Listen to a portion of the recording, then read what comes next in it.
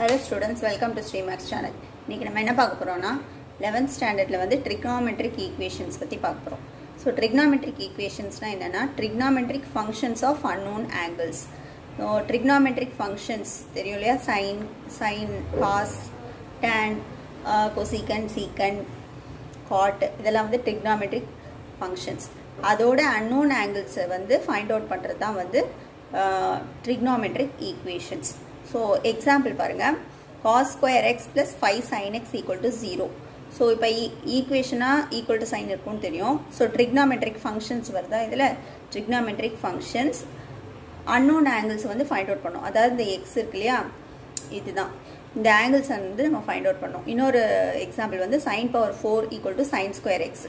அப்புறம் cos 2 theta equal to root of 5 plus 1 by 4. So இதெல்லாம் வந்து trigonometric equation ஓட example. So இப்போ இதுக்கு solution எப்படி இருக்கும்னு பார்த்தீங்கன்னா, solution of the trigonometric equation, the value of unknown angle which satisfies the equation. So the unknown angle வந்து நம்ம find out பண்ணிட்டா, unknown angle வந்து நம்ம find out பண்ணணும். So அது வந்து the equation வந்து satisfy பண்ணும். அதான் வந்து solution of the equation. So example பார்த்தீங்கன்னா, இப்போ இந்த ஒரு equation எடுத்துப்போம், sin power 4x equal to sin square x. So இப்போ இதுக்கு solution x is equal to, இதுதான் வந்து unknown angles. So இதை நம்ம find out பண்ணியிருக்கோம். x உடைய values வந்து 0 degree, pi by 2 degree, pi degree, 3 pi by 2. இதான் வந்து value of unknown angles. இப்போ இதில் substitute பண்ணோம்னா எல்லாமே ஈக்குவலாக இருக்கும், ரெண்டு பக்கமுமே ஈக்குவலாக வரும். அதாவது ஈக்குவேஷனை சாட்டிஸ்ஃபை பண்ணும், சொல்யூஷன் வந்து ஈக்குவேஷனை சாட்டிஸ்ஃபை பண்ணும். அடுத்து என்னென்ன டைப்ஸ் ஆஃப் சொல்யூஷன்ஸ் இருக்குன்னு பாருங்க. டைப்ஸ் ஆஃப் சொல்யூஷன் வந்து ஒன்று ஃபைனைட் டைப்ஸ் ஆஃப் சொல்யூஷன் கிடைக்கலாம், இன்ஃபைனைட்டும் கிடைக்கலாம், நோ சொல்யூஷனும் இருக்குது. ஸோ இப்போ நம்ம இங்கே எக்ஸாம்பிள் பார்த்தோம் இல்லையா, இது வந்து ஃபைனைட் சொல்யூஷன், 4 சொல்யூஷன் கிடச்சிருக்கு இல்லையா. ஸோ இது வந்து ஃபைனைட் நம்பர் ஆஃப் சொல்யூஷன். இப்போ இன்னொரு எக்ஸாம்பிள் பார்த்தீங்கன்னா இதில் இன்ஃபைனைட் நம்பர் ஆஃப் சொல்யூஷன்ஸ் வந்து கிடைக்கும். ஸோ இதில் வந்து சைன் தீட்டா ஈக்குவல் டு 0 அப்படின்ற வேல்யூ, சைன் வந்து ஒரு பீரியாடிக் ஃபங்க்ஷன் இல்லையா, அதாவது வேல்யூஸ் வந்து ரிப்பீட் ஆகிட்டே இருக்கும். ஸோ அதனால வந்து நம்மளுக்கு திரும்பி வந்த வேல்யூஸே வரும். அதனால இன்ஃபைனைட் நம்பர் ஆஃப் சொல்யூஷன்ஸ் நம்மளுக்கு கிடைக்கும். Theta equal to plus R minus by, plus R minus 2 by. So அதாவது ப்ளஸ் பைலையும் மைனஸ் பைலையும் 0 வரும், திரும்பவும் அது ப்ளஸ் 2 பையில் வரும்போதும் அப்பயும் 0 வரும், அதே மாதிரி 3 பை, இப்படியே 4 பை, இப்படியே போயிட்டே இருக்கும். ஸோ இது வந்து இன்ஃபைனைட் நம்பர் ஆஃப் சொல்யூஷன்ஸ். இதில் வந்து டொமைன் வந்து ரெஸ்ட்ரிக்ஷனே இருக்காது. ஸோ அப்படி இருக்கும்போது நம்மளுக்கு வந்து இன்ஃபைனைட் நம்பர் ஆஃப் சொல்யூஷன்ஸ் வந்து கிடைக்கும்.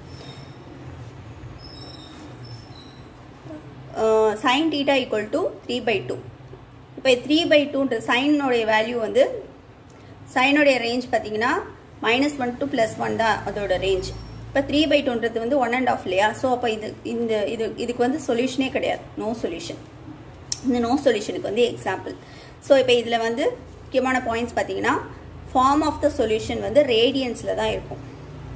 ஸோ ரேடியன்ஸ்னால் உங்களுக்கு தெரியும்ல, ரேடியன் மெஷர் பை வச்சு வரும் இல்லையா. ஸோ ரேடியன் மெஷரில் தான் நம்மளுக்கு வந்து சொல்யூஷன் வந்து இருக்கும்.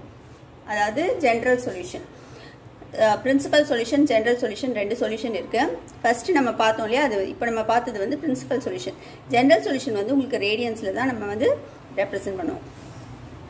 ஸோ இங்கே பார்த்தீங்கன்னா இங்கே ரெப்ரசன்ட் பண்ணியிருக்கோம் பாருங்க, பையில் ரெப்ரசன்ட் பண்ணியிருக்கோம் இல்லையா. ஸோ ரேடியன்ஸில் வந்துருக்கு. ஸோ சொல்யூஷன் வந்து ரேடியன்ஸில் இருக்கும்.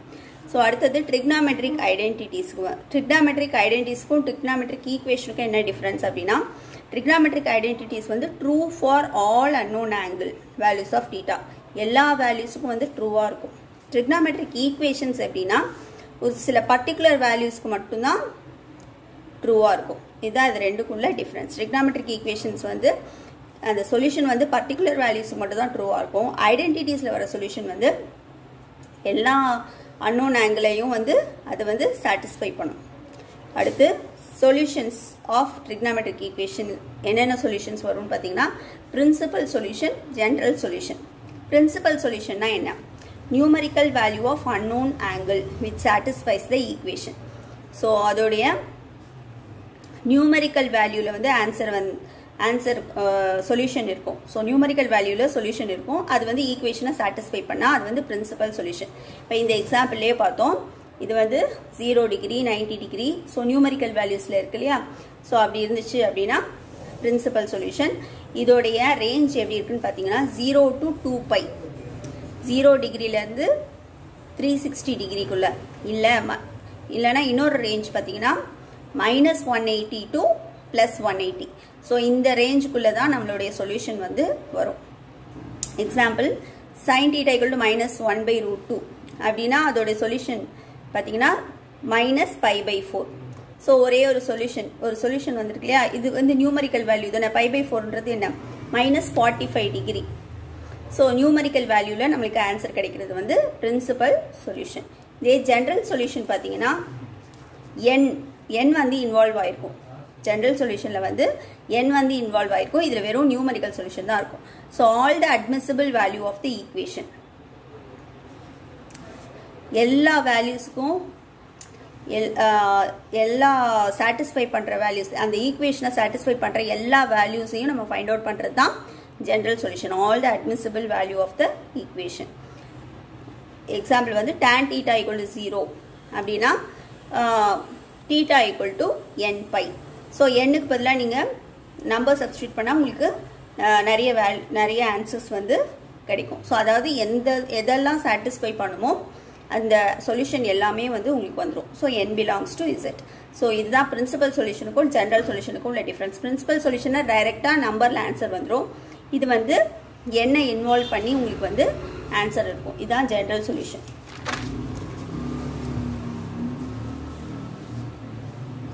ஸோ ஒவ்வொரு trigonometric ஃபங்க்ஷனுடைய ரேஞ்ச் எப்படி இருக்குன்னு பாருங்கள். Solution range, principal values of the trigonometrical functions.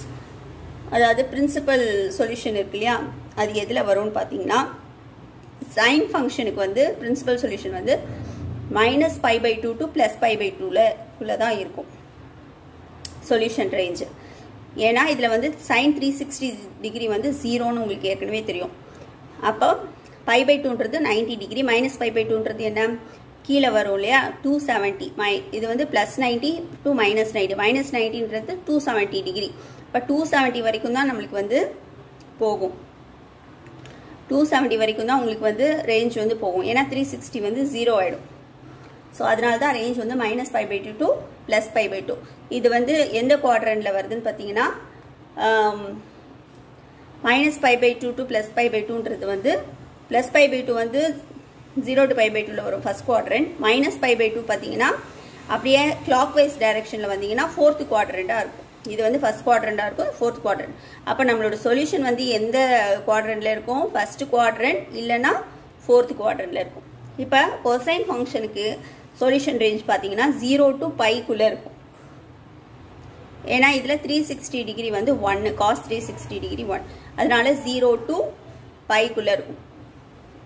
அதனால ஃபர்ஸ்ட் ஆர் செகண்ட் குவாட்ரண்ட், அதாவது இந்த ஹரிசாண்டல் லைன் ஃபுல்லாகவே உங்களுக்கு வந்துடும் 0 to π.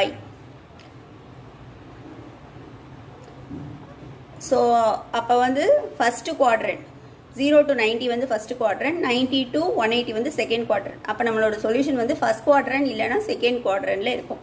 அடுத்து டேன்ஜென்ட் ஃபங்க்ஷனுடைய சொல்யூஷன் பார்த்தீங்கன்னா அதே தான், சைன் பை காஸ் இல்லையா. சைனில் வந்து என்ன இருக்குது, 90 to -90 to +90, அதே தான் இங்கே வரும். -90 to +90குள்ளே இருக்கும்.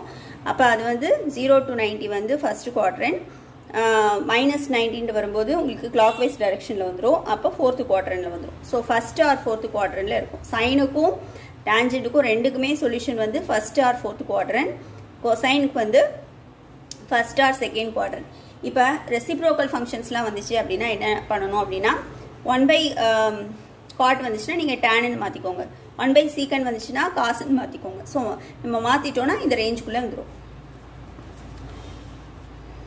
இப்போ இதுக்கு வந்து பிரின்சிபல் வேல்யூஸ் தான் பார்த்தோம். இப்போ இதுக்கு வந்து ஜென்ரல் சொல்யூஷனுக்கு வந்து இதுதான் இதோடைய ஜென்ரல் சொல்யூஷன். இப்போ இந்த trigonometric equation and general solution.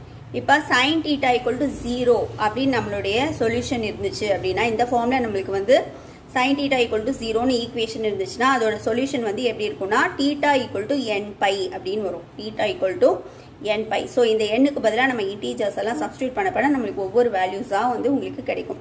θ value இங்கே கிடையாது, 0 இல்லையா. ஸோ நம்ம வந்து இன்டீஜர் மட்டும் சப்ஸ்டியூட் பண்ணிக்கிட்டே வரும்.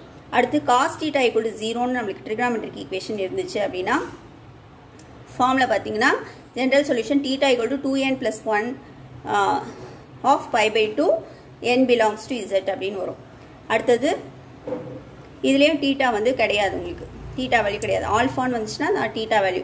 ஸோ எண்ணுக்கு பதிலாக நீங்கள் வேல்யூ சப்ஸ்டிடியூட் பண்ணிங்கன்னா உங்களுக்கு ஜென்ரல் சொல்யூஷன் வந்து சாட்டிஸ்ஃபை ஆகிற ஜென்ரல் சொல்யூஷன் கிடைக்கும். tan theta equal to 0 equation இருந்துச்சுன்னா 0 theta equal to n pi, அதே தான் சைனுக்கு வர்றது அதே தான். எண்ணுக்கு பதிலாக வேல்யூ சப்ஸ்டிடியூட் பண்ணும்போது நம்மளுக்கு டிஃப்ரெண்ட் சொல்யூஷன்ஸ் வந்து கிடைக்கும்.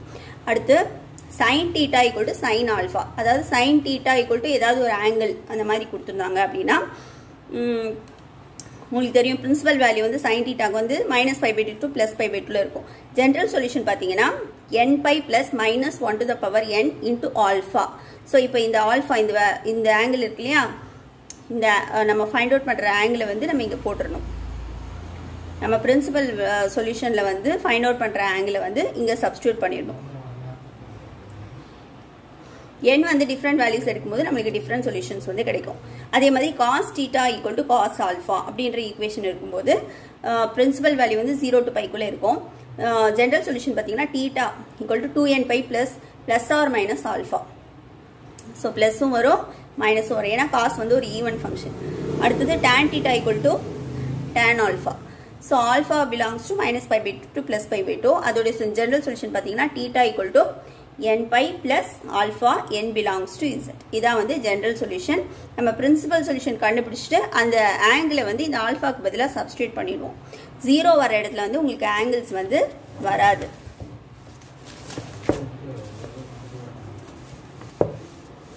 இப்போ இதில் வந்து பிரின்சிபல் சொல்யூஷன் எப்படி கண்டுபிடிக்கிறதுன்னு பார்க்கலாம். இந்த சம்முக்கு cos theta equal to half அப்படின்னு கொடுத்துருக்காங்க. ஸோ கொசைன் ஃபங்க்ஷனுக்கு வந்து பிரின்சிபல் வேல்யூ எந்த ரேஞ்சுக்குள்ளே இருக்கும், 0 to πக்குள்ளே இருக்கும். அது எந்த quadrant, first quadrant R second quadrant. So first குவாட்ரண்ட்டில் தான் பாசிட்டிவ், இதில் வந்து நெகட்டிவ் இருக்கும். ஸோ இங்கே கொடுத்துருக்கிறது பார்த்தீங்கன்னா பாசிட்டிவ் தான் கொடுத்துருக்காங்க, greater than 0. அப்போ ஃபர்ஸ்ட் குவாட்ரண்ட்டில் வருது. ஸோ cos 1/2 வேல்யூக்கு வந்து theta வந்து at 60 degree. ஸோ இதை வந்து ரேடியனில் தான் நம்ம ஆன்சர் கொடுக்கணும்னு நான் ஏற்கனவே சொல்லியிருக்கேன். ஸோ 60 வந்து π/3ன்னு எழுதுங்க. 180/3 வந்து 60 வரும். ஸோ theta equal to π/3 தான் பிரின்சிபல் சொல்யூஷன். இப்படி தான் ஃபைண்ட் அவுட் பண்ணும். அடுத்தது ஜென்ரல் சொல்யூஷன் எப்படி ஃபைண்ட் அவுட் பண்ணுறதுன்னு பார்க்கலாம். How to find the general solution. So இதோ ஒரு ஈக்குவேஷன் கொடுத்துருக்காங்க. நான் ஏற்கனவே சொல்லியிருக்கேன், ரெசிப்ரோக்கல் ஃபங்க்ஷன் வந்துச்சுன்னா நீங்கள் வந்து அதோடைய ரெஸ்பெக்டிவ் ஃபங்க்ஷனுக்கு மாற்றிக்கோங்க. So cot theta 1/cot theta வந்து tan theta இல்லையா. ஸோ இதை ரெசிப்ரோக்கல் எடுத்துட்டோம்னா 1/cot theta வந்து tan theta, இதையும் ரெசிப்ரோக்கல் எடுக்கணும். ஸோ 1/√3. ஸோ இப்போ tan thetaவுடைய பிரின்சிபல் வேல்யூ எதுக்குள்ளே இருக்குன்னு பார்த்தீங்கன்னா -π/2 to +π/2க்குள்ளே இருக்கும். அதாவது first quadrant and fourth quadrant.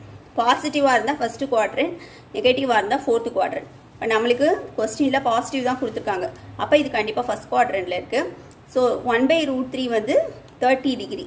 So இதை ரேடியனில் மாற்றிங்கன்னா π/6, 180/6 வந்து 30 degree. So theta equal to π/6 numerical value வந்துச்சுன்னா அது பிரின்சிபல் சொல்யூஷன். இந்த பிரின்சிபல் சொல்யூஷனுக்கு ஜென்ரல் சொல்யூஷனில் நம்ம சப்ஸ்டியூட் பண்ணணும். So tan theta equal to tan alphaன்ற ஃபார்மேட்டில் இருக்குது. இப்போ தான் நம்ம பார்த்தோம் இல்லையா அந்த ஜென்ரல் சொல்யூஷன் எல்லாத்துக்கும். ஸோ இந்த ஈக்குவேஷனுக்குரிய ஜென்ரல் சொல்யூஷன் பார்த்தீங்கன்னா n pi plus alpha. So இந்த ஆல்ஃபான்ற இடத்துல தான் நம்ம ஃபைண்ட் அவுட் பண்ண π/6 வந்து சப்ஸ்டியூட் பண்ணணும். சப்ஸ்டியூட் பண்ணிட்டீங்கன்னா உங்களுக்கு வந்து ஜென்ரல் சொல்யூஷன் கிடைச்சிடும். That's all how to find the principal solution and the general solution and trigonometric ஈக்குவேஷன்ஸோடைய எல்லா இன்ட்ரோடக்ஷனும் நம்ம பார்த்துட்டோம். That's all this video. Thank you.